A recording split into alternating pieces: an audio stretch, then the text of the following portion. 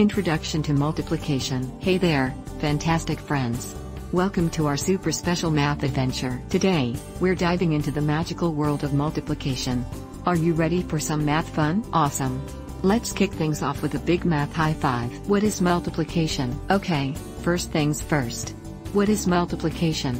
Well, it's like magic math that helps us when we have lots of groups of things. Imagine you have 3 groups of apples. Now, instead of counting each apple one by one, we can use multiplication to make it super quick and easy. Let's see how. Let's talk about a cool trick called repeated addition. It's like saying plus over and over again. Imagine we have 2 plus 2 plus 2.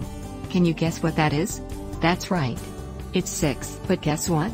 We can use multiplication to make it even more magical. Instead of saying 2 plus 2 plus 2, we can say 3 times 2.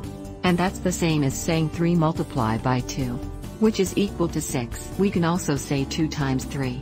And that's the same as saying 2 multiplied by 3, which is equal to 6. Isn't that cool?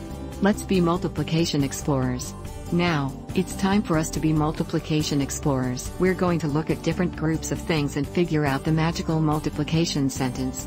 Look at these 4 groups of flowers. Can you tell me the magical multiplication sentence for this? You got it. It's 4 times 3 or 4 multiplied by 3. You're becoming multiplication masters. You're math superstars. Wow, you did amazing today, my math superstars. You've taken your first steps into the awesome world of multiplication. Keep practicing, keep exploring, and remember, math is like a super fun adventure. Thanks for joining our math party today. Until next time, keep shining bright, and bye for now.